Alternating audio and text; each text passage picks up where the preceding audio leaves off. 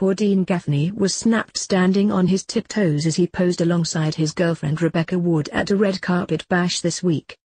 The 5'5" actor, 40, and his 24-year-old partner, who first got together in 2016, headed along to the OK.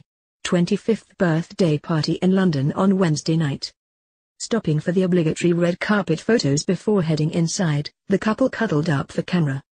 But the actor was clearly oblivious to the fact the snappers were taking full-length pictures of the pair, as he can quite clearly been seen standing on his tiptoes. In other snaps taken outside the venue, he was also forced to stand on the balls of his feet in order to gain a few inches and be on par with his girlfriend, who was wearing a pair of towering pink peep-toe heels.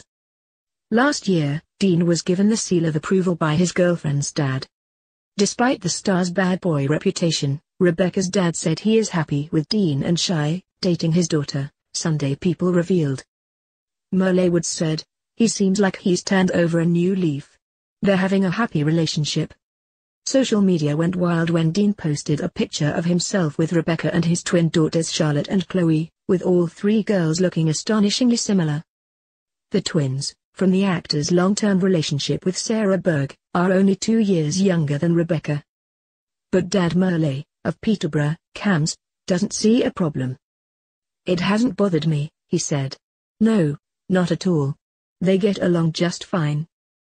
Merle says the EastEnder, who recently returned full-time as Robbie Jackson after 14 years away, has been introduced to the family and they all get on. The dad added, "He's fine. I've met him, obviously. He seems like a really nice guy." The pair got together after Dean split with his daughter's mum 2 years ago. The star admitted that Sarah had dumped him after growing tired of his cheating during their 22 years together. Racked with guilt at the way he treated his ex, he said, "Women were my drug and now, looking back, I'm ashamed of my past.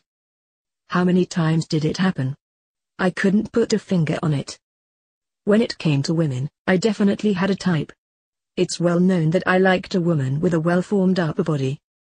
Whenever Sarah confronted me about my cheating, I'd just deny. She loved me so much, she wanted to believe me,